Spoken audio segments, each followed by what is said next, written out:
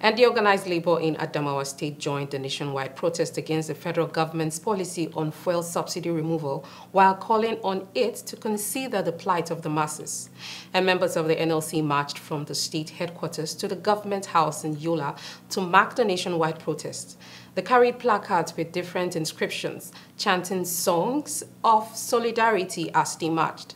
The group was received at the gate of the government house by the Chief of Staff to the Governor, Dr. Egba Amos, while presenting a letter to the Chief of Staff.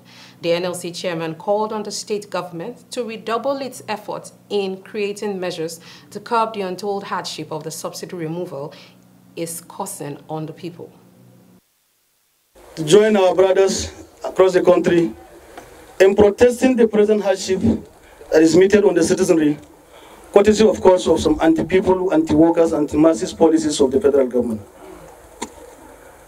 We want to quickly remember that prior to the May 2019 this year, our life was not this way.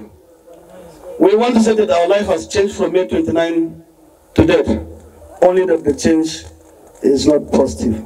The change is negative. We want to say that, Your Excellency, the purchasing power of an average civil servant, or every civil servant, and the masses of Nigeria has drastically been reduced. The government said they have removed the subsidy hitherto enjoyed on PMS. In our own considered view, we say that is a hike in the price of petroleum products, particularly PMS. So we don't consider it as just subsidy removal. Also to assure you that the pains that the Adamawa state workers and indeed the Adamawa citizens are going through are also his pains. We have discussed this repeatedly. The leadership of the organized labor will bear testimony to the fact that long before now he constituted a committee to look at measures towards mitigating the pains resulting from the removal of fuel subsidy.